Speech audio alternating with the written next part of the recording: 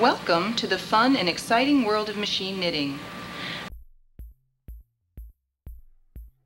Yeah, so I was thinking what to do with the yarn balls that I made in 4 or 5 videos ago.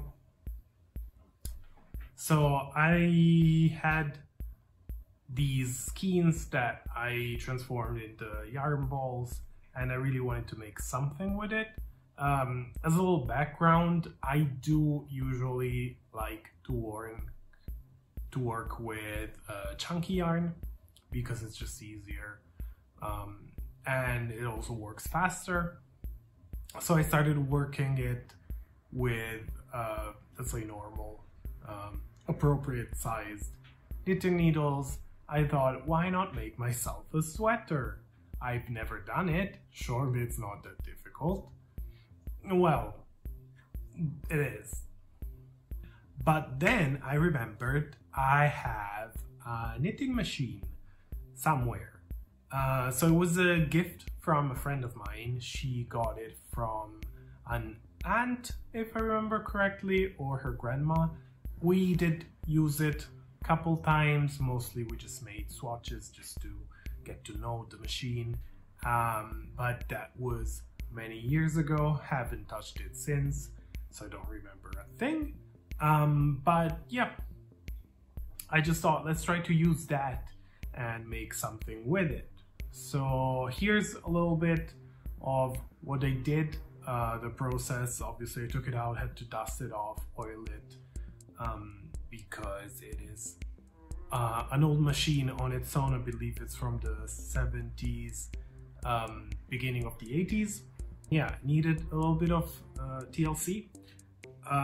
Still haven't done deep cleaning and restoring, but I might in case I decide to use it more. I just wanted to see if I can get it going.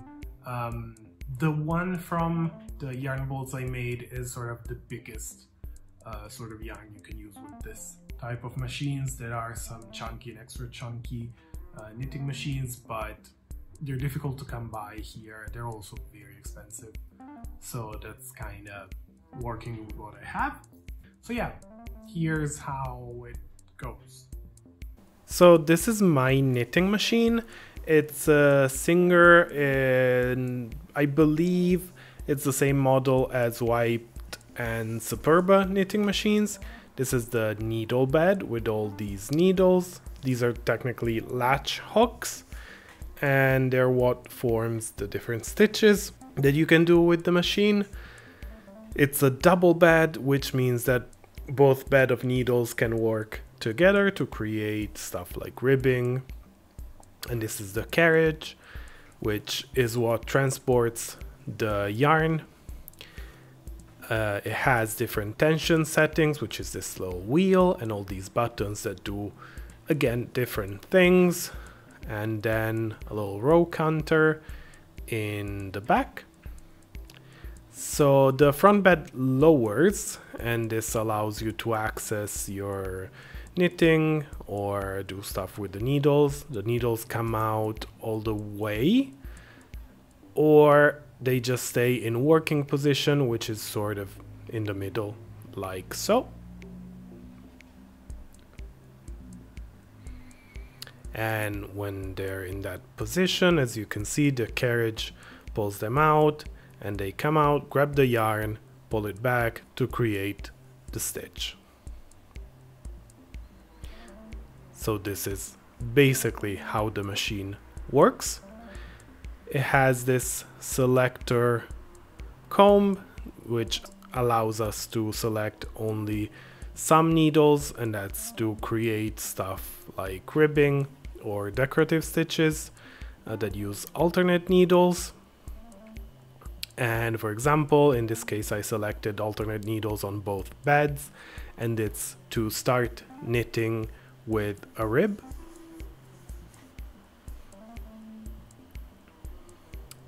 So I threaded my yarn in the carriage, selected the knitting button, and as you can see, this starts the beginning of the knitting.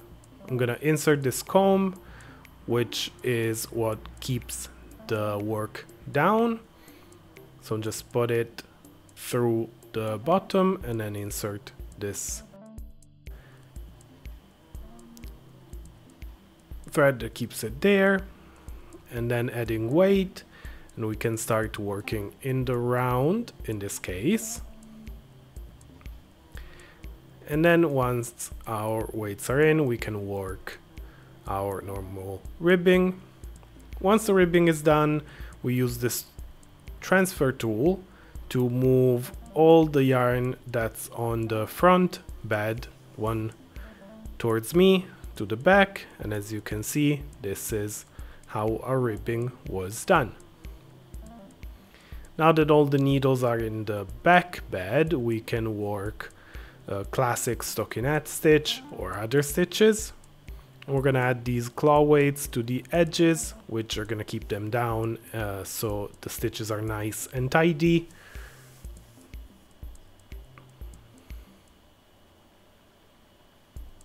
Just working some rows.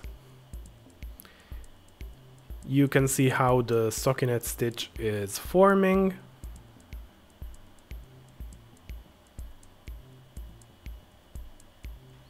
And this is how it looks. It starts creating its own fabric. You can see the ways keeping it down. This is how the front looks, because obviously we're looking at from the inside. Okay, so there was some trouble. I did my swatches as you saw. It's very important to try different times to get the best tension so that your swatch will look how it should be. I went on and decided to start. Again, I still have this like sweater project in my head.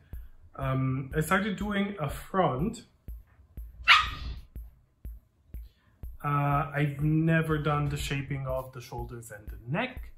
Obviously, you can go for like a T-shaped sweater, which is the easiest you could do. That's not what I'm doing because, of course, didn't come out right.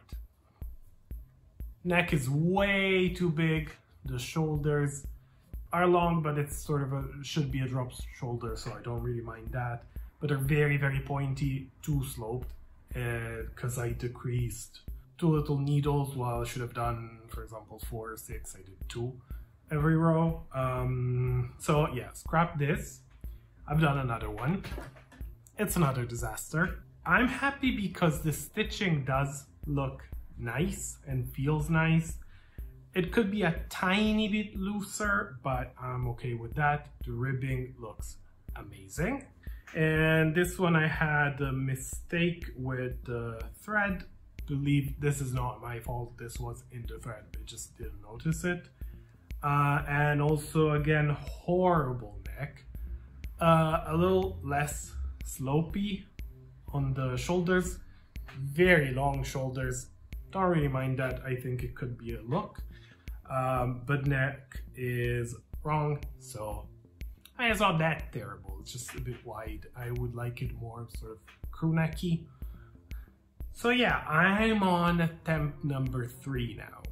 I was thinking if you might be interested, I could try and make it into sort of a short series of videos, or at least another video in which I do and hopefully succeed into making the different parts and then show you how I stitch them together and get an actual sweater. Please let me know if you would like that.